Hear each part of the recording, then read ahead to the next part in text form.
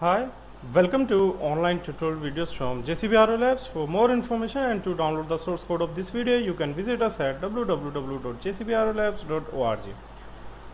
So in our last video, we talked about how to simulate a control system transfer function in Python.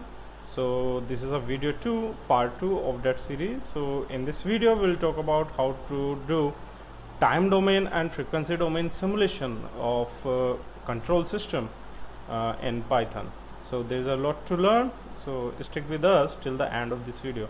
Further, we also provide online training, help in technical assignments. We also do freelance projects based on data science, Python, machine learning, embedded system, etc. We also help in Ph.D. thesis work, M.Tech or MS thesis work as well. So if you have any such requirement, then you can mail us at info@jcbrolabs.org, or you can also mail us at or you can also visit us at www.jcbrolabs.org. Okay, so let's move forward. So in our last video, we talked about we need to install a Python control library, and we talked about the procedure for that. Now in this video, we'll do simulations related to time domain and frequency domain analysis. Okay, so first of all, let's undock this console so that we can easily type here. Okay, so first of all, what we will do, we will import our library. So that is import control.matlab. Okay, not it, from control.matlab import everything, and then import numpy as np, and we can also import matplotlib. Import matplotlib matplotlib.pyplot as plt. Okay, now first of all, we will create a transfer function type object. Okay, as we discussed, so that can be created by this command, s equals to tf. Okay, now we will define our system. So we are taking a second order system so that we can visualize the oscillations in the step response. Okay, so it is 4 divided by s square plus 2 into s plus 4. Okay, now first of all, we'll talk about the step response. So step response returns two values, response and the time values at which the response has been calculated. So we can record it into two different variables, res comma t equals to step of system. Okay, now we can plot it. So in order to plot it, it is simple, plt dot plot t comma res. Okay, so here's the step response of the system. So let's make the grid on. So plt dot grid on. Okay, so here's the step response of the system. Okay. And now next thing which comes, so that is pretty easy, right? Similarly, we can get the impulse response, because generally in time domain analysis, these two responses are very important, the step response and the impulse response. So again, let's say result comma t equals to this time impulse of system. So it has returned the impulse response, so we'll make plot it t comma res. Because it is a stable system, so impulse response will be tending towards 0 as time goes towards infinity. Okay, so here's the impulse response of the system. Yeah, pretty easy, right?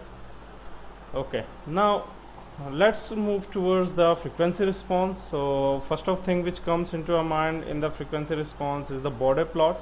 Okay, so border plot automatically lists out the figure for us, as well as also return the magnitude and phase response. So we can store in this form, and then last is the frequency and border of the system.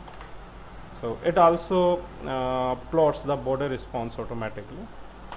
So the system response has been created, right? Okay, So this is the magnitude response and this is the phase response of the system. So you can look at it.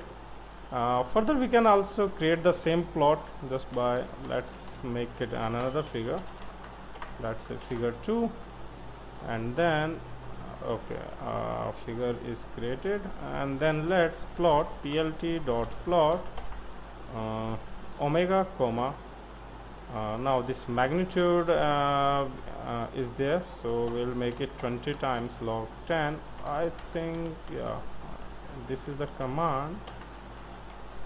Pardon me if I forgot the command. Yeah, that's fine. Okay, so here it is the simple scale, but here we have a semi-log scale. Okay, so if you make it on the semi-log scale, it will looks like the same. Let's see if we have this semi-log.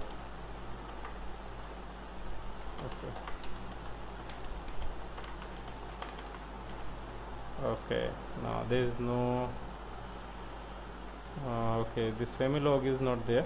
Okay, we can figure it. You can I hope you can figure it out. You just have to plot it on the semi-log paper. Okay, now another frequency response is the Nyquist plot. Okay, prior to Nyquist plot we can also get the margin of the system, so we just have to type margin and it will give us a phase gain margin, phase crossover frequency, and the grain crossover frequencies. Okay, that's pretty easy. Now we can also make it a Nyquist plot. So for Nyquist, just type Nyquist and then system. It will give you the Nyquist plot of the system. So here's the Nyquist plot. Okay, and then there is another one like Nicholas plot. Okay, so Nicholas Nicholas and then system. So this is the Nicholas plot of the same transfer function, which was 4 by s square plus 2s plus 4. So these are pretty straightforward commands in order to do some basic analysis of any control system transfer function. Now one of the most important thing is the root locus, which is very much which is used more often in the design of our compensators. Okay, so we can also make it. So there is a command r locus and then system. So it will take some time and it will plot the root locus of the transfer function.